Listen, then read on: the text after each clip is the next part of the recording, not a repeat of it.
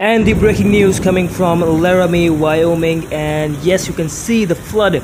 We are also going to see the details. 2 videos have been shared to you, so you can give this video a big thumbs up button. And now on your screen, the first report: much of Wyoming was under a flash flood watch on Saturday. However, in Laramie, there was upgraded to a flash flood warning around 4 p.m.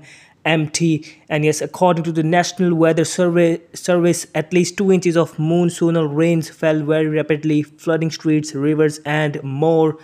And yes, we will keep you updated as more information comes available. Authorities are asking residents to avoid driving through flooded areas, and for the rest of the state to be prepared for more rain Sunday. So yes, you can let me know in the comment section down below that what do you think about this latest breaking news. And yes, you can stay updated by subscribing the channel, and you can support us by, you can say, subscribing channel and giving this video a big thumbs up button and sharing this news. Thanks for watching this video. You are watching Black Dawn News.